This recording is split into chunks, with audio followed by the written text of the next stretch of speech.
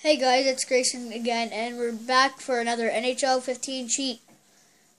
This one will be from our first NHL 15 cheat. Part 2, but we can...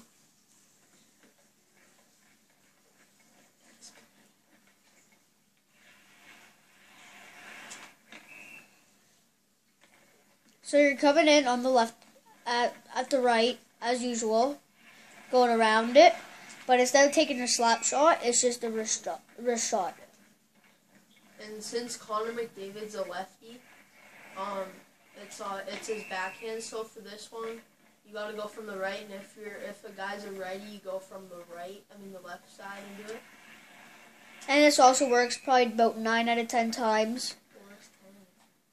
But it just depends how you shoot.